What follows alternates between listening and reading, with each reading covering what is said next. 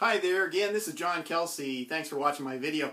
I wanted to explain, you know what, people ask me a lot of times, how is it that estimating software works? And I just threw something up on the whiteboard here. I want to explain to you kind of an overview of how it works. Now, you should have by now watched a couple of the videos. You should have been able to create an estimate in a section and learn to start inputting materials into the estimate, okay? But listen, here's kind of an overview of it, okay? Here's how it works.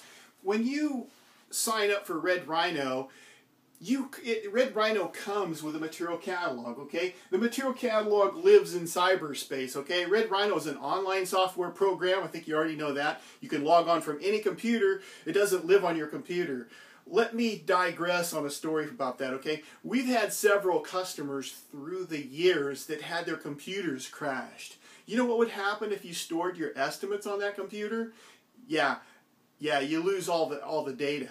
So Red Rhino is an online program. These guys called us and told us how thankful that they were that Red Rhino is online because they didn't lose any data. They just go log in from a different computer, okay? They didn't crash. So I digress. But listen, Red Rhino has a material catalog with several thousand material items priced in it, okay?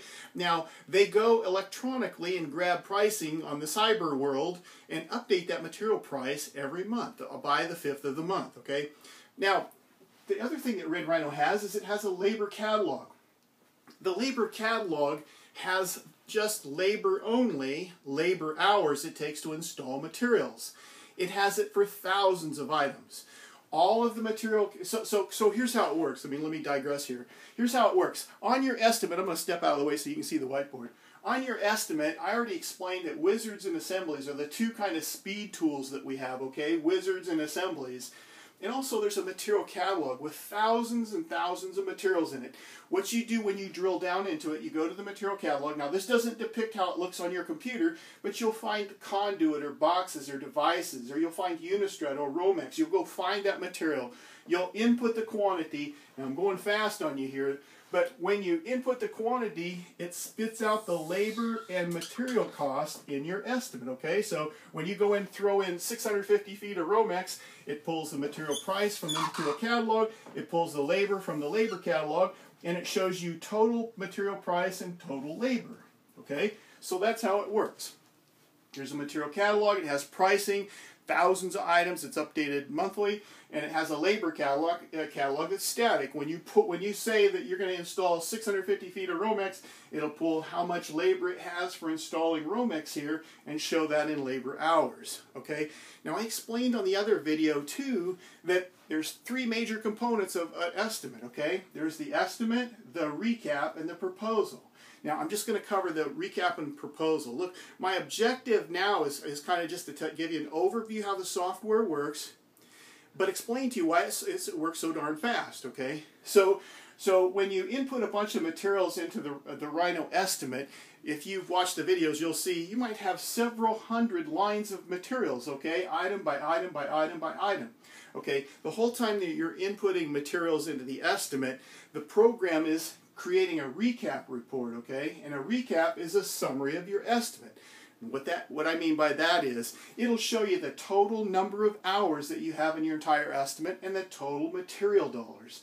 Now, when you go to the recap, when you go there, you'll see video clips or a video at the top, and you'll watch the videos for recap.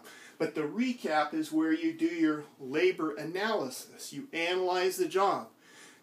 The recap is where you'll input your expenses, like expenses for rental equipment, scissors lift rental, trencher rental, permit fees.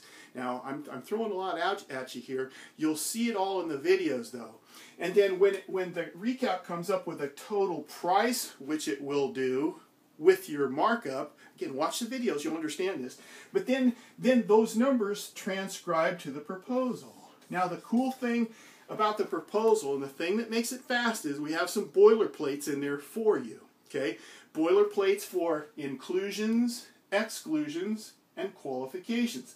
All that means is the proposal is a deliverable that goes to your client, okay? And so the numbers flow from the recap to the proposal to show the total dollars that your bid or estimate is, and then you build it and explain what's included. The inclusions means what's included in the price.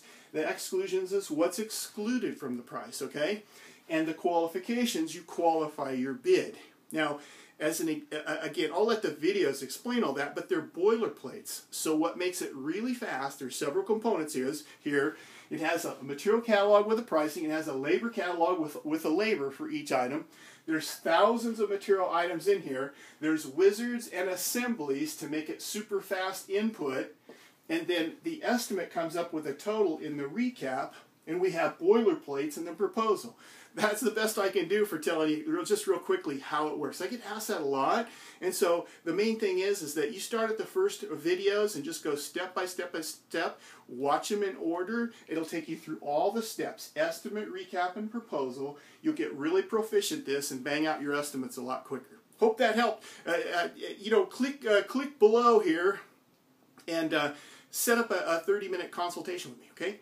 I want to go over your estimates with you, answer any questions you have. I'm here for you. I love helping people. Take care. Talk to you soon.